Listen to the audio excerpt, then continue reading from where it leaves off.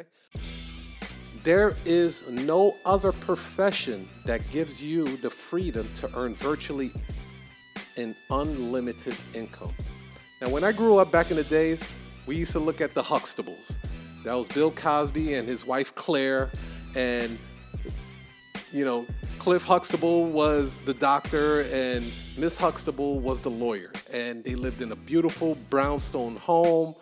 We just automatically translated success to being a doctor or a lawyer. And they can make very good pay, 6-7 figure incomes.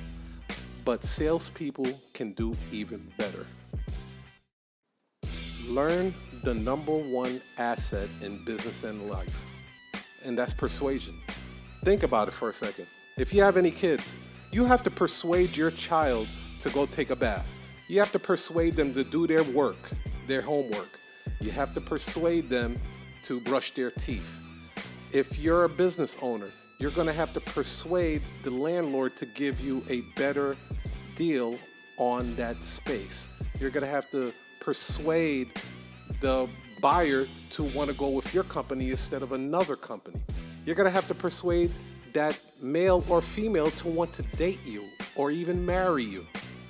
Persuasion is a part of life. It is psychology. I'm going to go into the next slide and show you what's going on.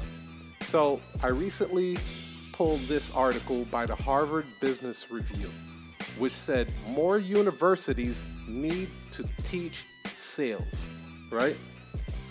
So what they came up, the research that they came up with is that more than 50% of U.S. college graduates, regardless of their majors, are likely to work in sales at some point.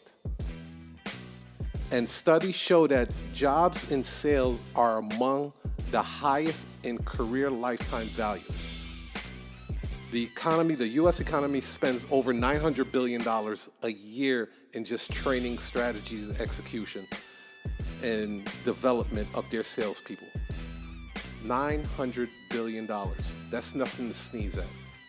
So if you're thinking about, hey, is sales a good career for me to get into? Or if I'm an entrepreneur, should I learn sales? The answer is yes.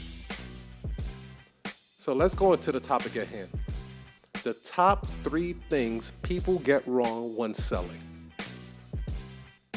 Rule number 1, never make assumptions.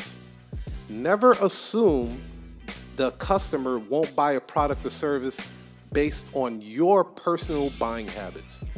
Just because you wouldn't buy a Ferrari doesn't mean that customer or client won't buy a Ferrari.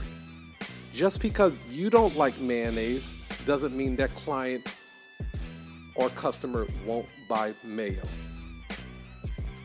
Do not make that assumption. Rule number 2,